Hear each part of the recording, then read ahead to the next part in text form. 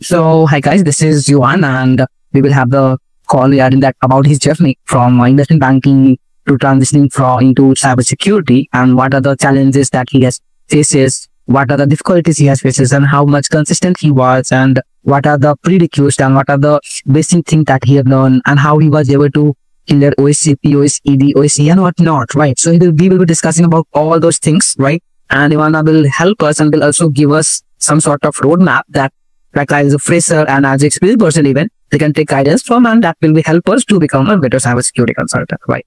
So, hey Yuan, nice to be you over here. So could you just introduce yourself? Hello, I'm Yuan. It's such a pleasure to be invited to this channel.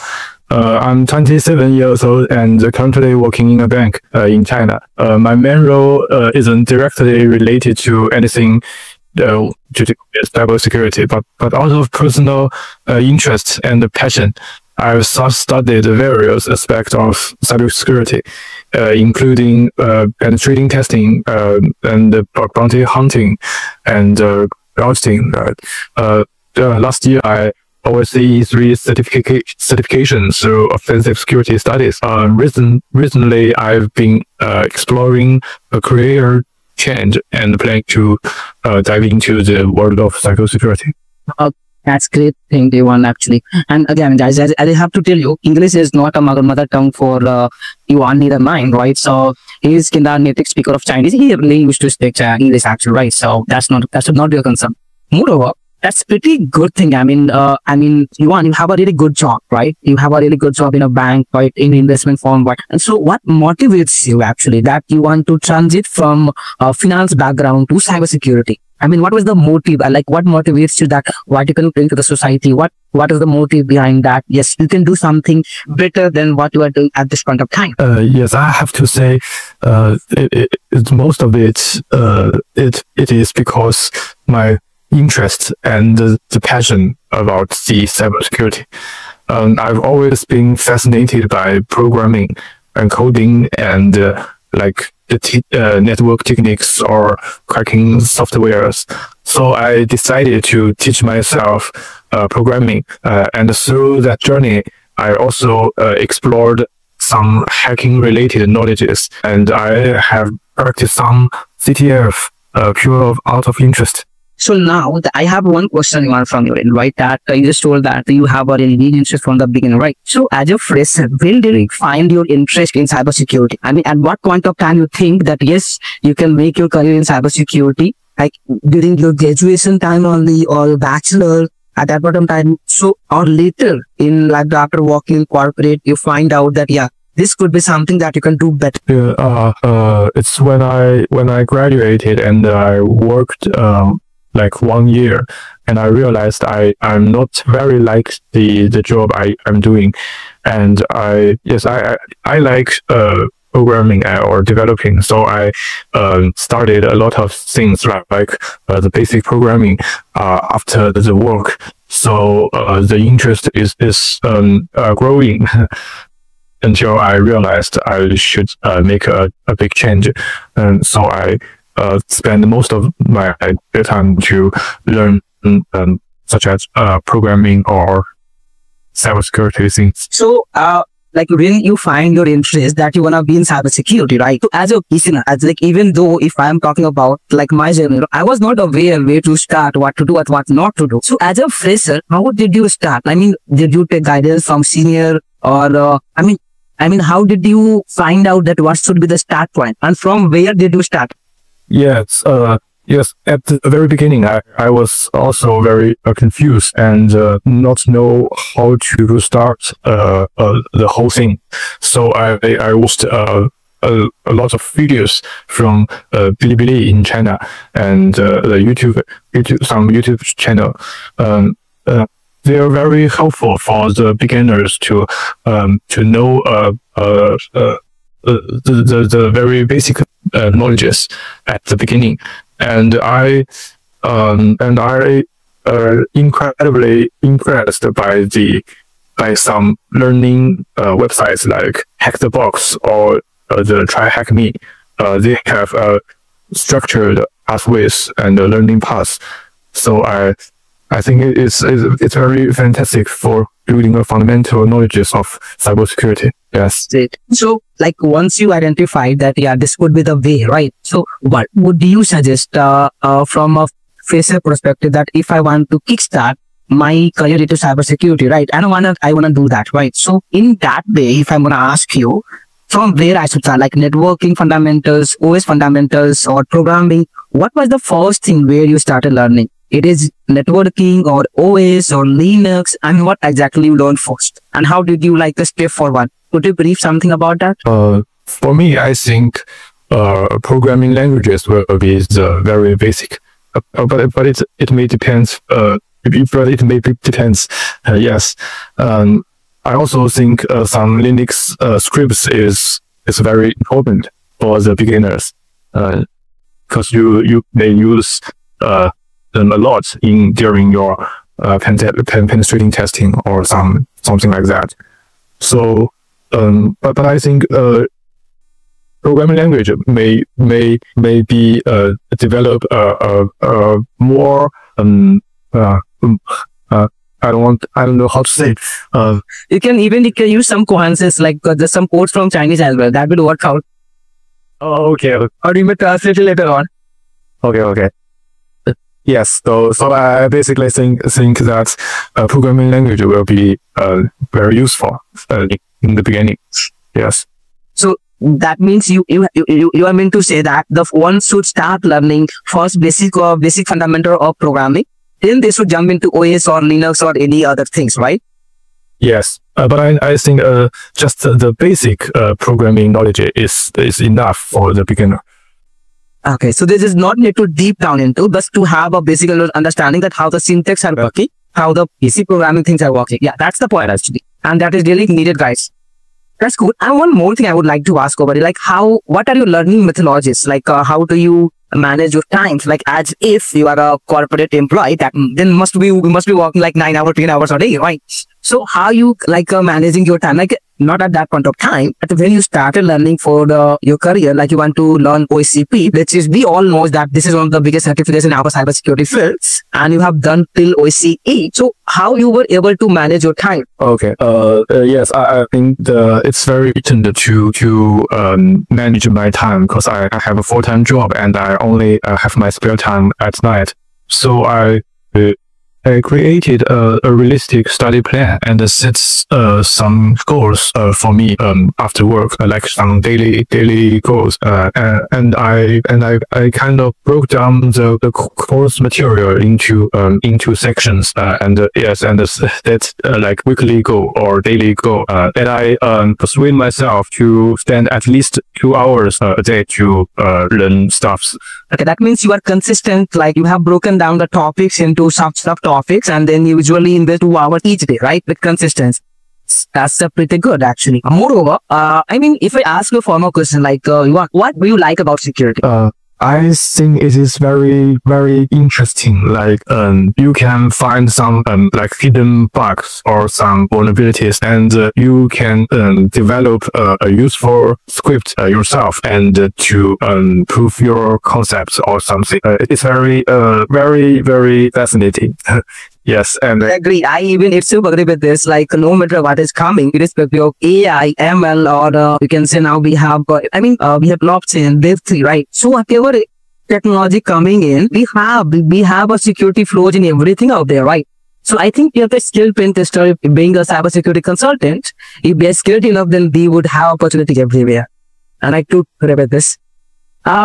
Yuan, like you have built one of the amazing tool, right? Which I would definitely to talk about, which is Linko action, right?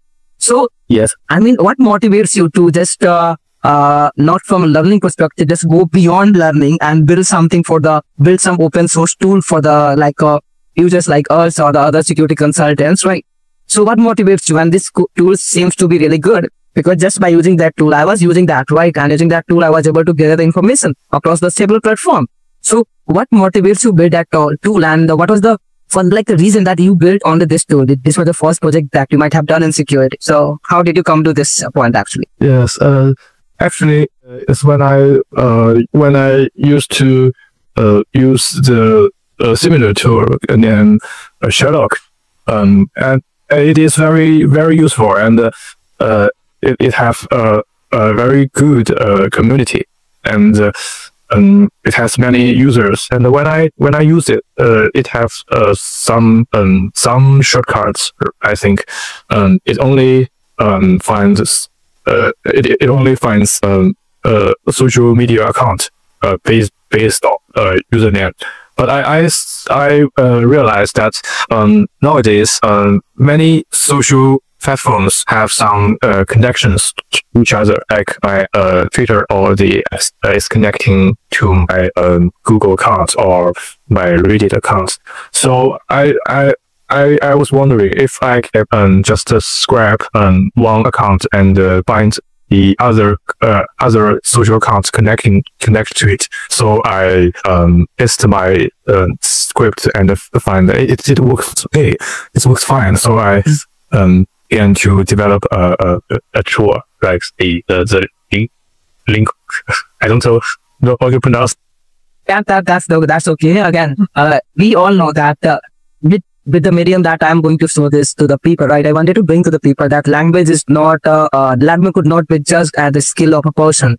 Irrespective of what language you are speaking, what region you belong to, you can be a cybersecurity consultant, and you can have all those skills that one is looking for, right? So therefore, I would say that language is not a concern at all. Like rain is going on over here actually. So just light is coming in and this going out.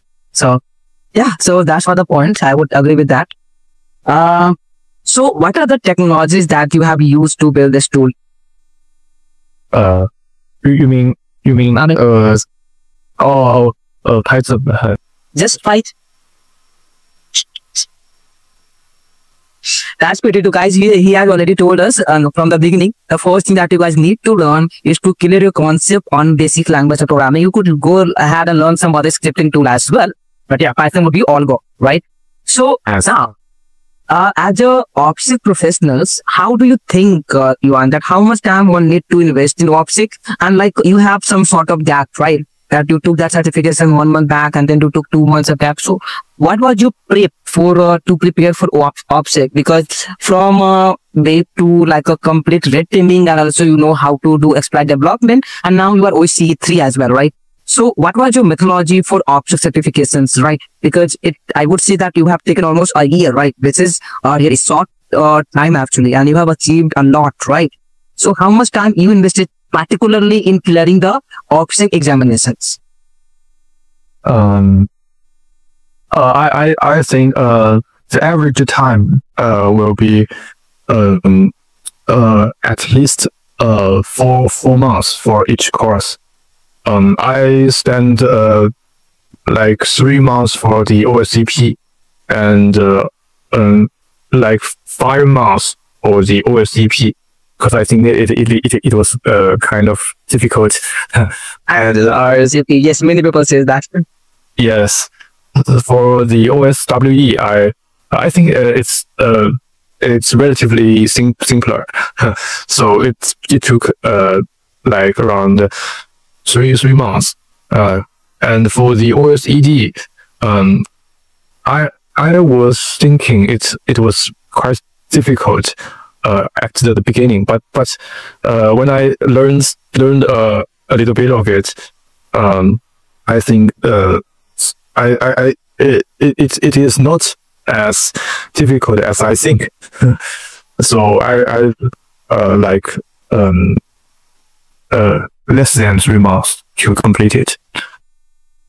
That's cool. So according to you, like you just said, OSEP was a bit difficult, right? So as compared to like other certification, why did you find OSEP to be difficult as compared to others OffSec certifications?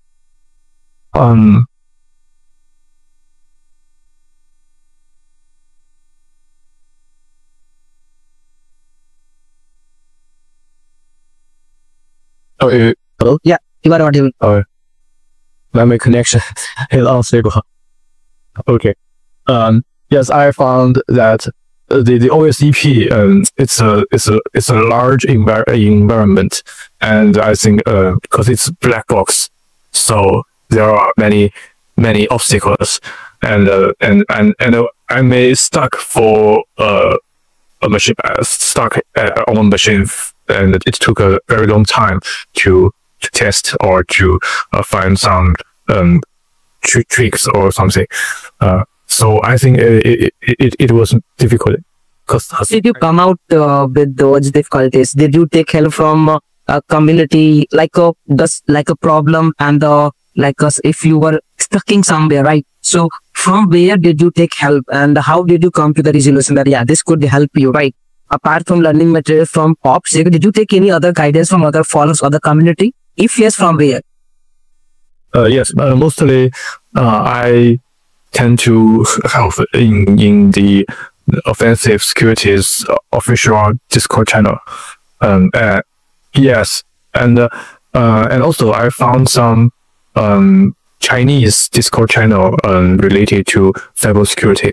They are very helpful and willing to share some techniques.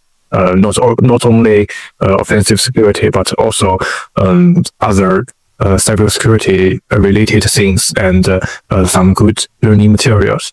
And I have some friends, and I made some friends during the whole learning journey, and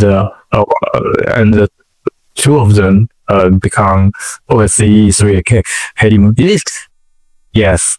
So overall, Yuan, we had really good talk. So in just short, if I ask you, as a fresher, right, considering me, I want to become OffSec consultant, really get into the teamwork, right? So what would you suggest me from the very basic roadmap? If I ask you to give me a roadmap that I want to do this first, then do this first, and then I would be ready, or I would be capable enough to go and to that OSCP, or like a kind of buy that voucher, because we all know that it take a lot of amount. It's huge amount actually, right?